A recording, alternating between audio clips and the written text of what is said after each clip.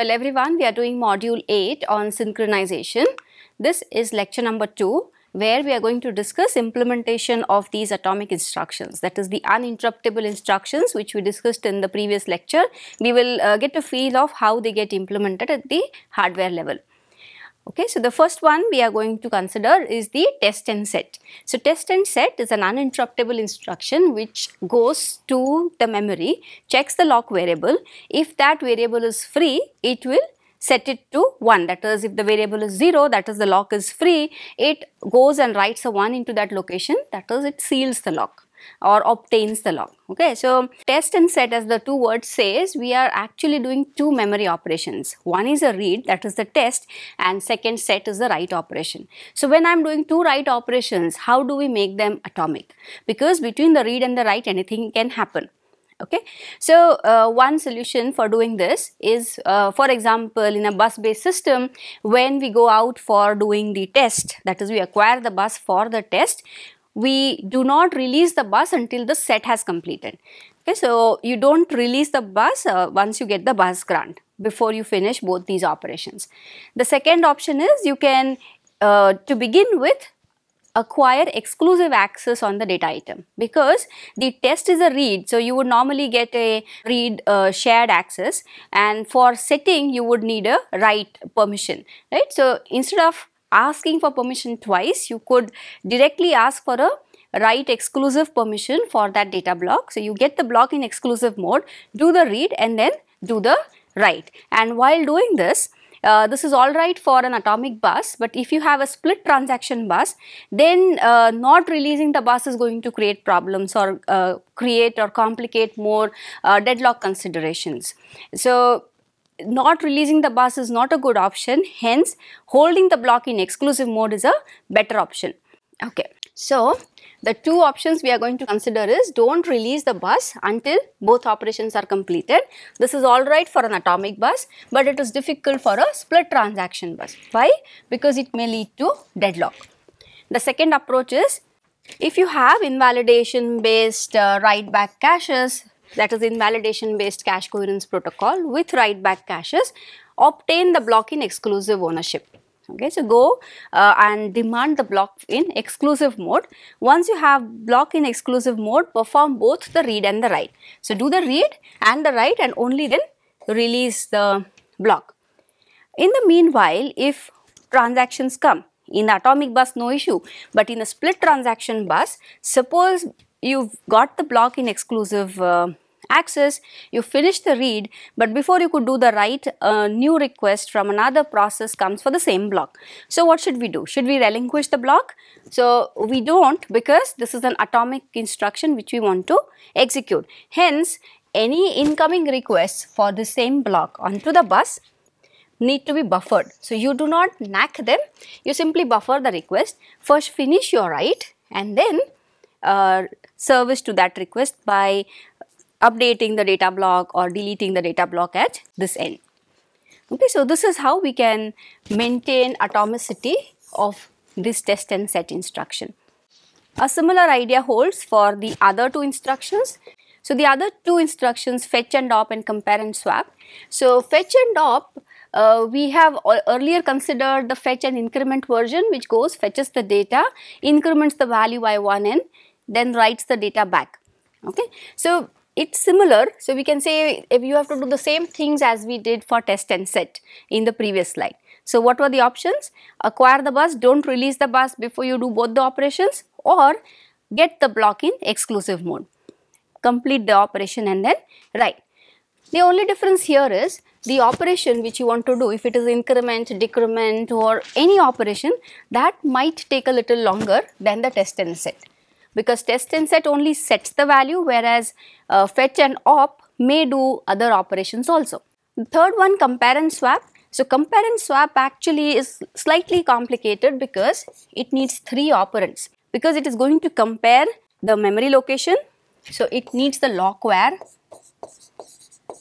the lock variable, some register say R2 to compare with. So we are going to compare these two, whether they are equal or whatever is the comparison condition for us, and once the test passes, the comparison test passes, what are we going to do?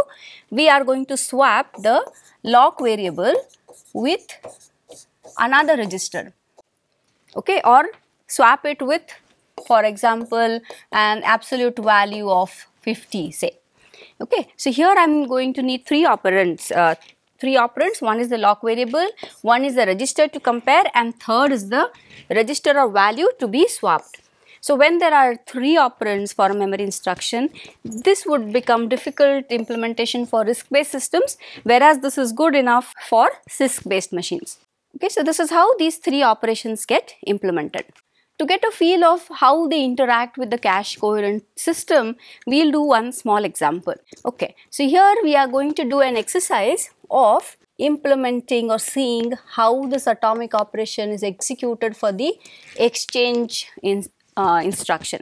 So this exchange instruction is similar to the test and set or swap instruction. So essentially we want to go read a value and then exchange it with a new value. So first read and then write the value. So go test the variable and then set the variable. Okay, so in a cache coherent system, to implement exchange, we discussed in the previous lecture that instead of directly doing exchange, we want to loop on a locally cached copy, and if the locally cached copy says that the lock variable is available, only then you execute the exchange, which is writing to that variable. So when I am going to loop onto a locally cached copy, there is going to be the cache coherent system coming into play. Okay, so our example will have, suppose I have three processes and all three of them intend to acquire lock on the lock variable. So everybody would do a spinning on the local cached copy. So they will acquire the lock in their local caches and then check for the lock. If the lock is free, one of them will try to set it. To begin with, let us assume the lock is already acquired by process P0. P0 is holding the lock. It is yet to write 1 to that lock, and the other two processes also want to do the same thing.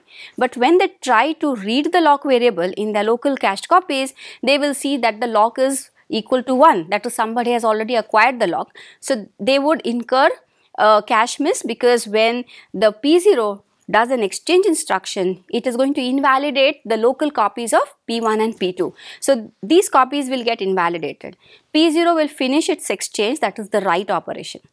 After that, both of these will again go into their loop of spinning on the local cached copy. Now this spinning on the local cached copy is a read operation. The block was invalidated because of P0, so they will load the block again, and they may find the block to be equal to 1 or 0 depending on whether P0 has released the lock or not. Okay, so this is the scenario we are going to discuss slowly one by one. You can pause the video in the middle to see whether you are following it, and you can also derive it for yourself before you continue with the video. Okay, so let's do the example. So I am assuming P0 already has the lock, that is, the lock variable is equal to 1. So lock is the lock variable I am using. It is already equal to 1 because P0 is using it, and P2 and P1 want to acquire the lock. In this attempt, P2 wins when both of them tries, and then P1 has to again go into the busy wait for doing this. Okay, so I am assuming the cache based synchronization for a write invalidate protocol. Lock is with P0, P1, P2 parallelly try to lock it, P2 wins and P1 keeps spinning. Okay, so this is a big chart. So let us do it slowly one by one. It's not difficult, it is fairly simple, because now you understand cache coherence, and hence following this will not be difficult. Okay, so the first column is just keeping track of the number of steps. These are 8 steps, so I would say they are more abstract, because in real implementations you might need more number of rows. But overall, these are the 8 major steps which will take place. Okay, so let us start with the first row, that is step number 1. Step number 1 says that P0 already has the lock. Okay, we have started with this scenario, and P1 and P2 want to acquire the lock. And to acquire the lock, if you recollect, we had the assembly code which we discussed yesterday. What did it do? It did a read. I am just writing an abstract version. So you have to read the lock, and branch if not equal to, what was it? If lock is 1, So if it should be branch if equal to not equal to 0, yeah. So if branch if not equal to 0, keep on reading until the lock becomes 0. So if branch, if lock is 1, that is it is not 0, keep on looping on your local cached copies. Okay, so once you do this and you come out of this loop, you have to make the lock variable equal to 1. Okay, so this is the overall idea which is going to take place. So P1 and P2 are in this loop, they are spinning onto their cached variables and checking if the lock is equal to 0. They are in this read and branch if not equal to 0 condition. So when P1 and P2 read, what is the state of this cache block? It is with P1, it is with P2, because once they start reading, they will encounter cache misses, and once P1, P2 do a read, they get a cache miss. This goes on to the bus or to the directory. Eventually, the request will go to P0 because P0 is holding the lock in exclusive mode. So P0 relinquishes the exclusive permission and it gives the updated value of lock onto the bus. Now this lock value was made equal to 1, right? So here when I say has lock, the lock value is equal to 1 with P0. Once the misses of P1 and P2 go on to the bus, P0 is going to give the lock value equal to 1 to the memory and it will come to both P1 and P2. So the shared, the status of the lock variable is shared and it is with all three processes. All three of them have the lock variable. It is set to 1 by P0 and P1 and P2 see it as 1. So when they see it as 1, what will happen? They will continue in this loop. Right? So they will continue in this loop which you can see read and branch if not equal to 0. So P1, P2 are in that loop. Okay. Now P0 which had the lock, it decides that it has finished using the lock and it wants to set it to, set the lock to 0. Now P0 wants to set the lock to 0, that is it executes the unlock instruction, that is a store lock with value of 0. It is a store instruction which goes as an exclusive or write instruction onto the coherent interconnect, that is the bus or the directory. This is going to generate invalidations. Why? Because if P0 wants to write to the lock, it will generate invalidations for P1 and P2. When invalidations happen, the block is removed. So I delete the lock from here, I delete the lock from here. And where is the lock variable? It is exclusively with P0. So lock is with P0. Okay. So as you follow this video, you can keep track of what is happening. You can slowly build the same idea in your notebooks. So step 2 is completed. Now end of step 2, P1 and P2's block is removed. Well, they are still doing this loop, read lock and branch if not equal to 0. So when they go there, the read lock, what will happen to read lock? It will result into a cache miss for both of them. So both of them want to read the lock and the lock was removed by P0, so they incur a cache miss. What will they do? They go on to the bus and say, I want the block. Suppose P2's cache miss or P2 wins in getting the bus. It gets the bus and gets the lock. Okay. So P2 wins the bus and acquires the lock variable. P1 also wanted the lock variable, but it did not get the bus, so it has to wait for the bus or the directory because right now P2 is using the bus. The next clock cycle or the next bus transaction, P1 will succeed and it will be able to go and get a copy of the lock variable. If you see end of step 2, the value of lock is 0. So when P2 gets the lock, the value here will be 0. So I will just say here at this moment value of lock is 0 and in the first line value of lock was equal to 1. Line number 4 lock is 0, P2 sees lock 0. Line number 5 P5 also sees lock 0. Now both of them see lock equal to 0. Okay, so satisfied, doesn't go into this loop, so we are here. So right now both the processes are in this portion where they want to set the lock, that is they want to exchange a 1 with the lock variable. So we are going to do the exchange instruction or the write instruction. Both P1 and P2 want to do this instruction. Okay. So we are now at step number 5 where P1 has got the lock and parallelly P2 wants to start writing, so it executes the swap instruction. When it executes the swap, which is the write instruction, what will happen? It is going to generate a bus transaction for write, which will invalidate the block of P0 and P1. If P0 is still holding it, it has to be removed from P0 as well as from P1. So P2's cache miss will generate invalidates, and the lock will be now exclusively given to P2, because P2 wants to write and it has won the bus. Now P2 got the right to lock and it writes lock equal to 1 here. Okay. Now in the meanwhile, P1's also wanted to execute the swap instruction. Okay, these are happening concurrently. P2 got the lock 0, P1 got the lock 0. P2 executes the write, P1 executes the write. Both of them wanted to execute the write. Okay, so consider here, this is P2 wanted to do the swap and P1 also wanted to do the swap. Okay, both of these instructions have gone, and the swap, as you see, is an exclusive atomic instruction. P2 acquires the bus, it completes the swap and then it releases it. So when P1 tries to execute its swap, that is when this executes, what is going to happen? It is going to see the latest copy written by P2, because end of this, if I say end of this, what is going to happen? The value of lock will be equal to 1 due to P2. Okay, so P2 has executed the swap and it made the value of lock equal to 1. In the meanwhile, P1 executes the swap. So when P1 executes the swap, what will it see?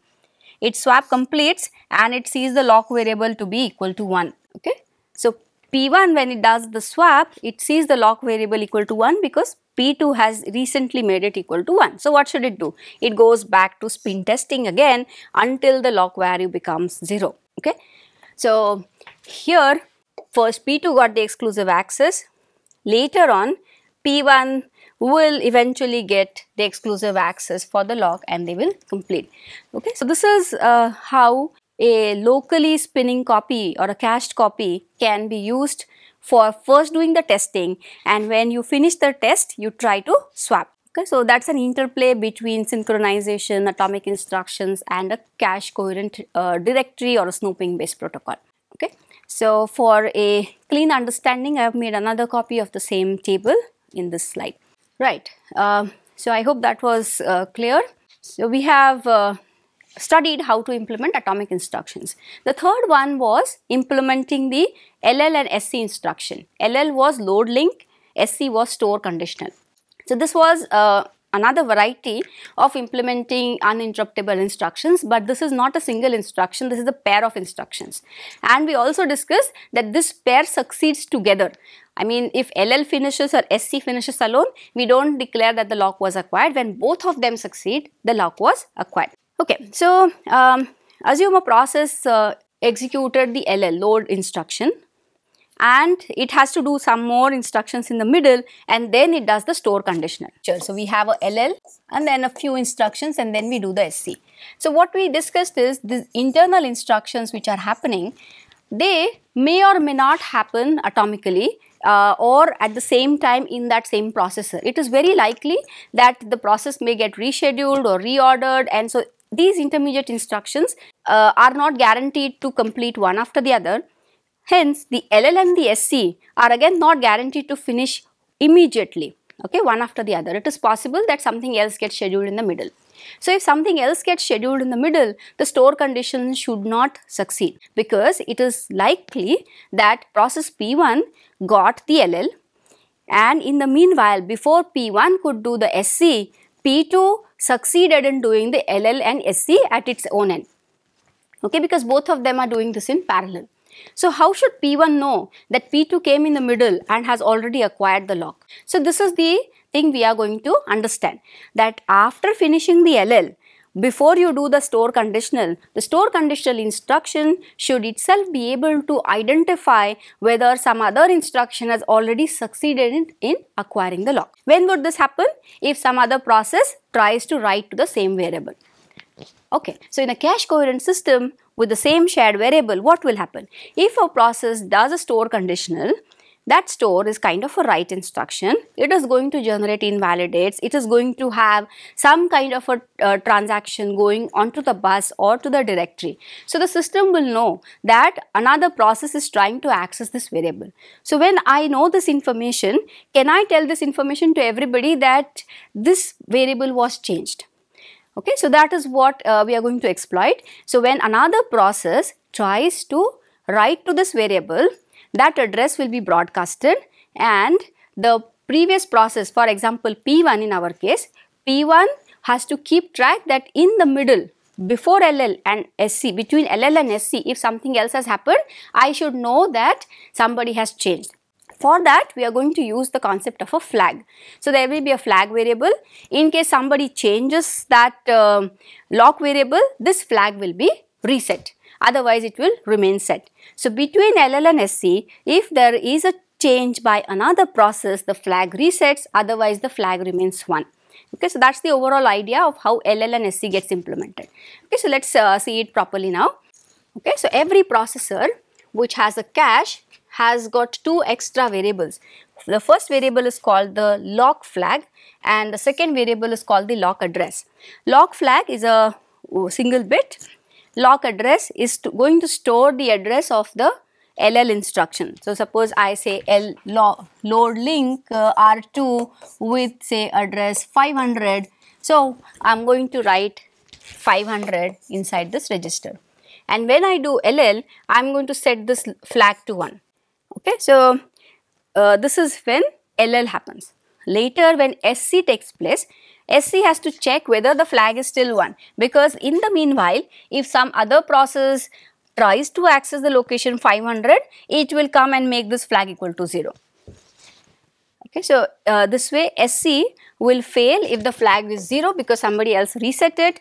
If flag is still 1, it succeeds. Okay, that's the overall idea.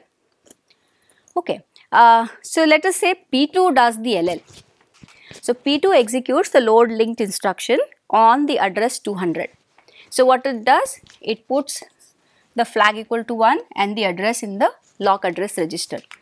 So it puts these two things when it finishes the LL instruction. After this, it is going to do some internal instructions, maybe other processes are also executing something, and eventually P2 gets a chance to do the SC instruction. So when P2 executes store conditional, what should it do? It comes and checks the flag. Is the flag equal to 1? If flag is 1, alright, because there was no tampering for this address. After P2 did LL, there was no process which tried to access 200. Hence the flag remained 1, and so the SC instruction succeeds and P2 is able to acquire the lock. So if flag is 0, it fails. In this case, flag was equal to 1, so we succeed in doing the SC instruction. End of this, P2 acquires the lock. Okay, so P2 acquires the lock because I could finish this pair of instructions. So this pair was a success. Okay, now we'll see another example where we may not get success. Same scenario, P2 runs the LL. It makes the flag 1 and address 200. Okay, it is yet to execute the SC instruction, but in the meanwhile P3 comes into picture and it wants to do LL or some access, or it wants to execute SC, anything related to address 200. So when P3 accesses the variable 200, it will send an invalidation request for this address onto the bus.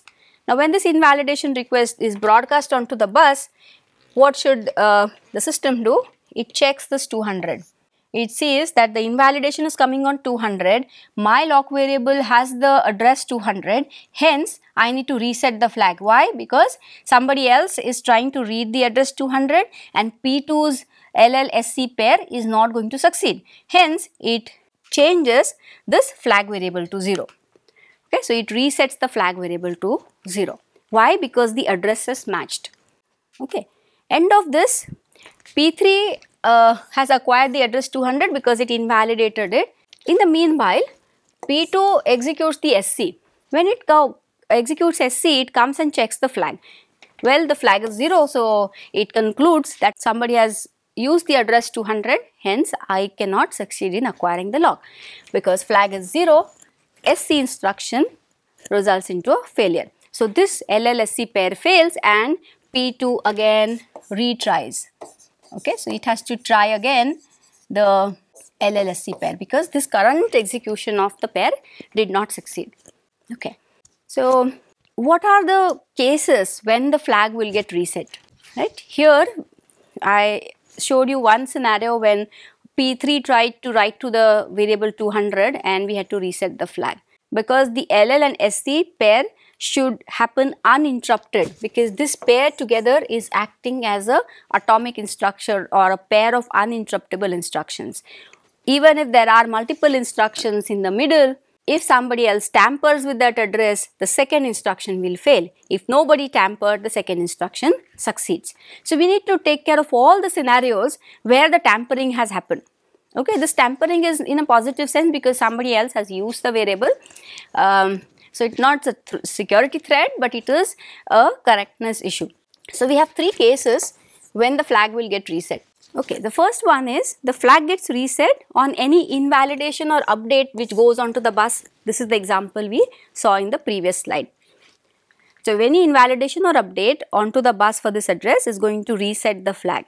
The second situation is that the current processor, here P2 itself deletes the address 200 from its cache. It may happen that between LL and SC, after finishing LL, the cache of P2 had to delete the address 200. So if address 200 is not in the cache, there is no point in doing the SC. Hence, any evictions from P2 will also result in resetting the flag. Okay, so when the block is replaced in the cache, the processor is no longer holding the block, it is no longer going to see any invalidations on that address, hence it resets the flag. The third case is on context switch. So context switch is this process, particular process executing the LL was moved out and some other process was scheduled by the processor. So when a context switch happens, it may happen that the store condition of another process may succeed because of your homework, right? So we did this flag equal to 1 for address 200 and some process was running on this pink processor. Another process runs on the same processor and if it executes the SC on the same address, it may succeed whereas it should not because that process never executed the LL. So the LLSC pair has to be process specific. Okay, so it has to belong to that same process and context switch is going to change the process. Hence, whenever context switch happens, we are going to reset the flag. Okay, so overall, when SC is executed, we have to check the flag variable. If it is 0, we fail. If it is 1, we succeed. That's how the LLSC pair is implemented. Okay, so this is fine. Only thing we need to take care of two live lock situations. One is that if the cache replaces the block holding the lock variable.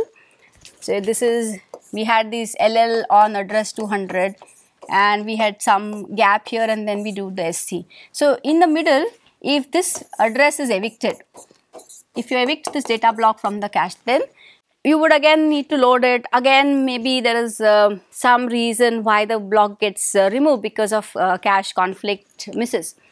Okay, so to avoid this, we should make sure that it is good to have split instruction in data caches or have a set associative cache so that the addresses we are using stay in the cache for a longer duration.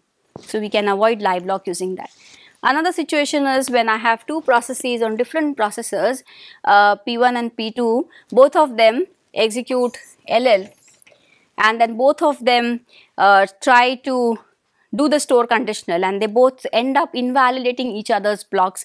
None of them succeeds. Both of them again go to the LL. Okay, so this pair keeps on going without any process succeeding. So thus we have a live lock in that case. Okay, so see this, we have P1 and P2 as two processes. P1 executed the load linked. I am using an abstract notation LL200. So I haven't written the register as such, but it P1 executes LL, P2 executes LL, then P1 executes the store conditional.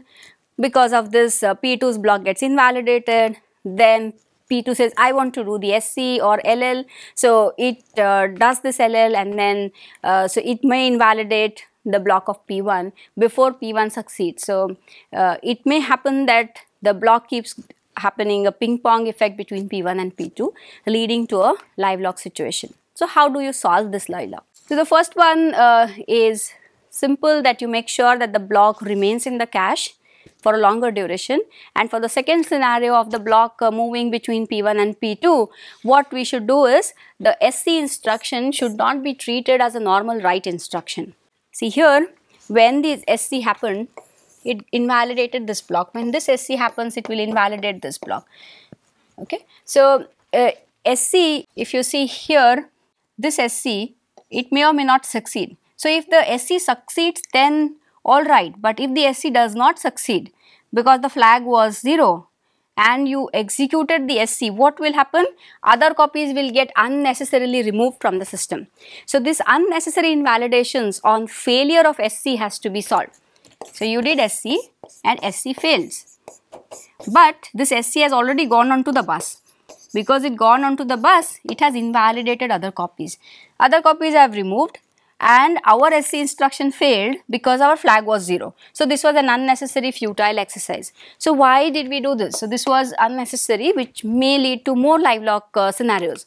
Hence, we should not treat SC as a normal write instruction. Okay, so we need to give some special treatment to this instruction, and it says that in case your SC succeeds, that is if your flag is equal to 1, that is when you are actually going to do the write. If your flag is 0, you are not going to perform the write. So if flag is 0, you have failed your SC pair, and hence return, don't do anything, don't perform the store instruction. But if your flag is 1, only then you perform the write, and only then invalidations will take place. Okay, so SC is treated as a special write instruction. It will generate the write only when the flag condition is satisfied.